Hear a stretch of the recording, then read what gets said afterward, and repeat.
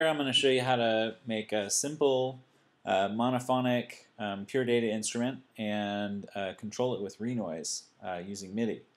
So I'm on a Mac, and on a Mac you have to you have MIDI routing built in. So you can go Window, Show MIDI Device, MIDI Studio, and this will pop up. Double click on your IAC driver, and let's see. And choose Devices Online. You can name it whatever you want if that's helpful. And now you can route to the IAC driver in either direction. So you can have MIDI input or MIDI output, and it'll just send it to the rest of the, if it's an input, it'll send it to the outputs, and vice versa.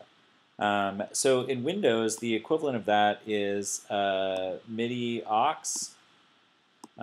So download this, and actually MIDI Yoke is the tool, and it's 32-bit only, so it's only going to work with 32-bit versions of like Renoise and Puredata. So you'll have to get everything in 32-bit if you're using 64-bit.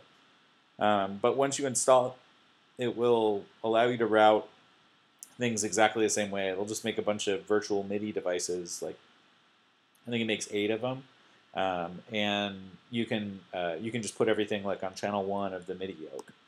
But okay, so now we've got routing done.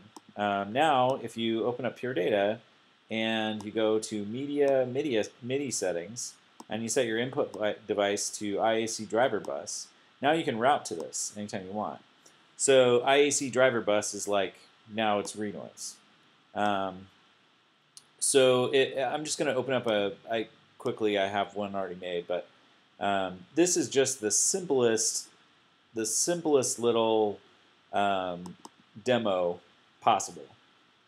It's take a note in, turn the MIDI signal, which is 0 to 127, turn it into a frequency, then give the frequency to phaser, which is a square wave, and output that to a mixer. Now a mixer uses 0 to 1 to set the volume.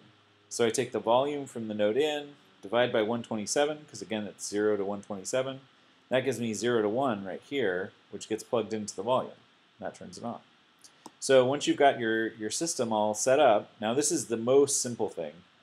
It's monophonic, it's a dumb sound, but you can build really, really complicated instruments if you want to. So now if we go in here, in Renoise, if you set your output device to IAC driver bus 1, now it's controlling Puredata.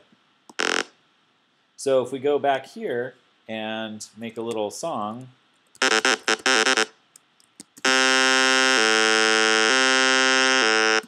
it also does note off, so you can do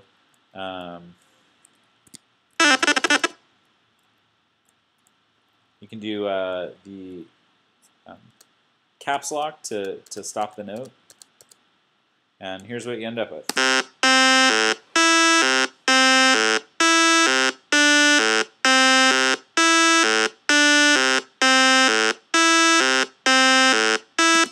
Now notice over here, because we set the MIDI output on that particular instrument to that, it's linked here. So you don't want to load any other samples here because it'll play both of them at the same time.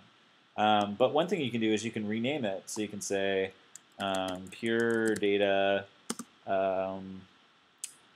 phaser.